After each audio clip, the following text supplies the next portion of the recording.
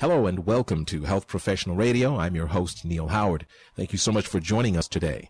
Our guest in studio today is Dr. Nathan Way, nationally known arthritis expert and consultant, a graduate of Swarthmore College and the Jefferson Medical College, completed his residency at the University of Michigan in Ann Arbor, Michigan, and his arthritis training at the National Institutes of Health in Bethesda, Maryland. He's also a former consultant to the National Institutes of Health, and he's with us to talk about stem cell therapy treatment for osteoarthritis. Welcome to Health Professional Radio, Dr. Way. Thank you, Neal. Osteoarthritis, how does it differ from the other common forms of arthritis that we're so used to hearing about? Well, actually, osteoarthritis is the most common form of arthritis, and is the one we typically think about. It affects anywhere from 30 to 50 million Americans, and unfortunately, let me first describe what it is. It's a wear and tear disease that affects cartilage, the gristle that caps the ends of long bones, and affects primarily weight-bearing areas, such as the low back, the hips, and the knees. Now, up until recently, all we've had are symptomatic therapies, therapies that reduce pain and relieve pain. And while that's admirable, the real target, the cartilage, we have not had therapies that can help restore cartilage. But that is where we are heading right now. Now, you say we're heading toward therapies where we can actually replace or regenerate cartilage that has been worn down. Is that correct? That's correct. How far are we into this research and development? Is this something that we can expect doctors such as yourself to be advising us on when we go and talk about our joint pain? Yes. As a matter of fact, we're already conducting clinical trials in the use of adult stem cells to treat osteoarthritis of the knee. Stem cells, lots of, in recent past years, more than recent years, controversy over stem cell research. And you say adult stem cells. Are these stem cells that you voluntarily give up for this particular procedure, or is it something that you can do in anticipation down the line and have them stored? How does it work? Yeah, there are two basic types of stem cells, the embryonic ones that you mentioned, and which are pretty much fraught with controversy. And then there are the adult-derived stem cells. These adult stem cells can be obtained either from the patient themselves, from bone marrow or fat. Those are the two most common areas. Donor stem cells from healthy donors, and the final type, what are called induced pluripotential stem cells. These are stem cells that have been manipulated in the laboratory. These are adult stem cells that have been manipulated in the laboratory to behave like embryonic stem cells.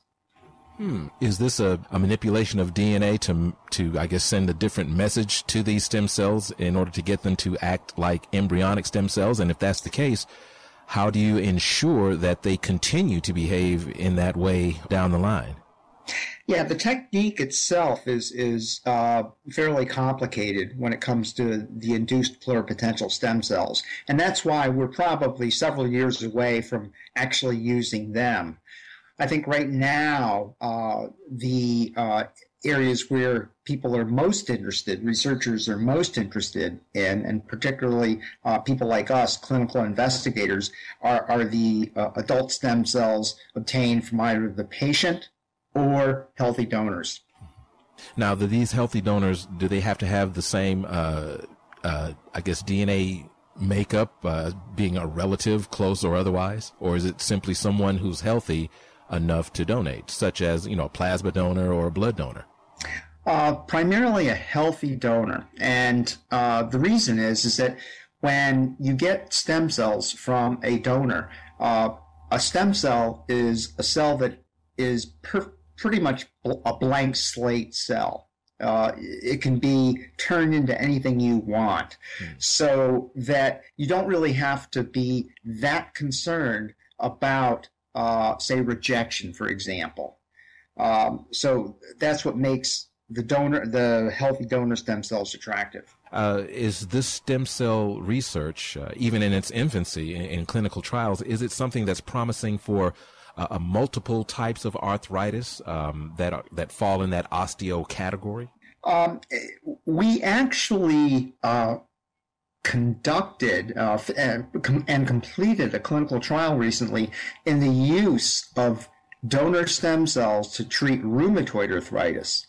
So there is interest in the use of stem cells for different types of arthritis.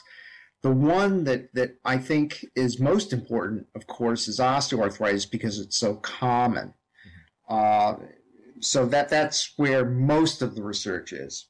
Now, as the author of many articles, are your articles more geared toward research professionally already, or get some of this information into our schools so that it can be perfected in the professional world? Or is it a combination of the two when it comes to writing articles?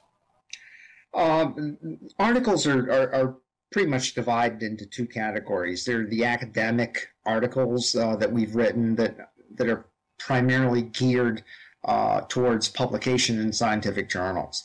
The other types of articles we write are educational articles to keep people abreast of some of the new techniques and developments in stem cell research. Do you find that some of this is creeping into universities in some of your talks and lectures, or even some of your media appearances? Are you hearing rumblings that some of these new techniques are being considered in some of our colleges for some of these kids coming out?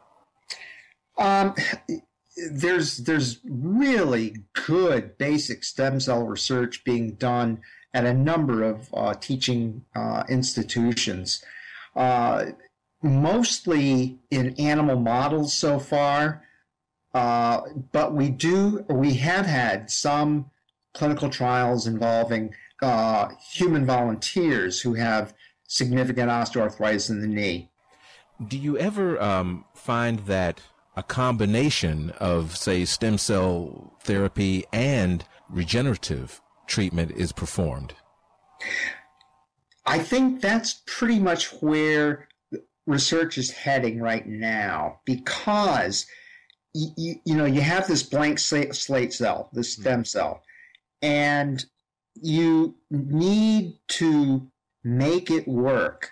So adding different types of growth factors and other things that will trigger stem cell multiplication and differentiation is I think, going to be very important. Well, I'm hoping that you'll come back and speak with us in some future segments, Dr. Way. It would be my pleasure.